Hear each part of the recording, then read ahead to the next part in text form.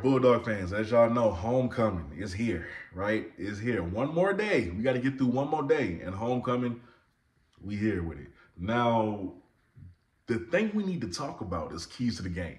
We need to talk about it because we do need to do some things to make sure that we come out with the win. This is homecoming. This is conference play, though. This game matters. This ain't what last week should have been. Like, Fort Valley. This ain't that. This is a real game. And Delaware State is not coming to play around. They are not a team that is a pushover. Nobody is in the MEAC, to be honest with you. Delaware State is without their starting quarterback, Marquis Adams, right? He's out for the season, but that does not mean that they ain't still dangerous. They have 2 running backs in that backfield. They have been a program who consistently produced top-tier running backs, guys. And they have 2 running backs at the moment who can and will get off if you let them. Our defensive line has been very impressive so far this season, okay? Very impressive, but we gonna need them to be on their stuff Saturday. We're gonna need that to happen because if Delaware State is going to beat us, if they are going to gash us, it is going to be on the ground.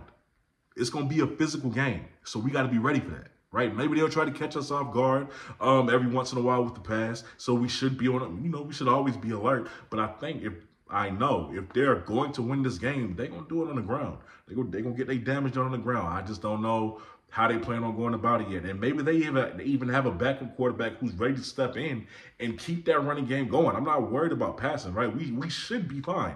But read option-wise, maybe a little bit of RPOs is going to get very physical for our defense, right? So we have to stop those 2 running backs, and we have to be on top of that like we've been doing for the majority of the season. Now, offensively, I just don't want to see us shoot ourselves in the foot. And I feel like we've been having the same topic all season, right? Because we will have, how many times during the North Carolina A&T game, for example, right? How many times did we have a big play and then it got called for something? Even during Fort Valley, when we get a little bit of momentum, it gets called back for something. So I don't want to see as much of that going forward because, we were able to survive it these past few games, but conference play, these things matter, right? You don't want to give a team like Delaware State much more of an opportunity to ruin your season. They're not going to Atlanta. They know that. But that don't mean they can't ruin your season. And that's exactly what they're coming to Orangeburg to do. They want to ruin homecoming. People love doing that. Y'all know that. You take pride in that. You schedule me for homecoming, that's disrespectful. They have a certain agenda coming to Orangeburg. So we need to be ready. We need to be ready. All right. So no shooting ourselves in the foot. I want to see us take more shots. I will say that. I want to see us take more shots. We got guys like Justin, who is a phenomenal deep threat, who is as fast as they come. I want to see us take more shots. Like if we don't hit on one, let's not throw it deep again. You see what I'm saying? Like we have the receivers. We have the perfect amount of size, speed, and skill at the receiver position to where we could really spread that thing out and take shots, right? Let's go back to getting Caden high, right? I don't really know what happened last week and why he wasn't included as much. He didn't, he played in the game, but he wasn't included as much in the offense. I don't know what happened there. I can't really tell you, but hopefully everything is fine now. He's healthy, but he'll play. But hopefully we get him back more included, and he trots out on the field with the first team, so we can get him involved. And then a Naj Carter, I think we need to kind of feed him more too. I think the fact that he had those 2 touchdowns versus Fort Valley State, I think his confidence is at an all-time high right now. So let's try to go to him early enough and to try to keep him in that groove, in that zone. We need to keep doing that. The run game, I want to see more than Duhart and KZ getting active, right? I want to see. I don't know what happened to Josh.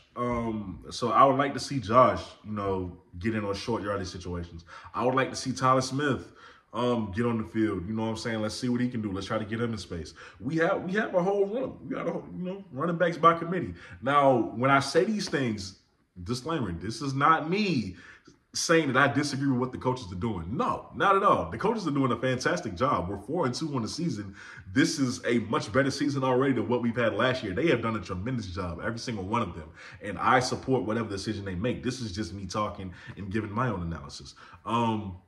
So yeah, those are the things that I want to see offensively from South Carolina State. Overall, we should win this game. I just think the game would be over a little bit more early, right? Like we can really not sweat over it and just really enjoy homecoming at a certain point if we could just not shoot ourselves in the foot with penalties, which is the main thing. That's really my only concern. Let's not do that. We're more than talented enough of a team to handle this game decidedly and just let it be over with. I just want the game to be over with by halftime, maybe the early in the third quarter, and let's enjoy homecoming. All right, I want to be able to film so much more than just the game and warm-ups. I want good content. I want that cinematic 2 hours later. What's the name? What is the name?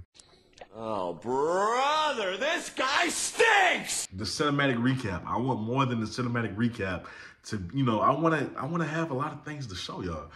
Because homecoming last year was just so great, so I want to continue that. So, y'all, with that being said, this is the BlitzCity Podcast. All right, I'm your host, Kobe Orr. If you would like to donate to the channel, you can do so through Cash App. You can do so right there. I'll put the picture up.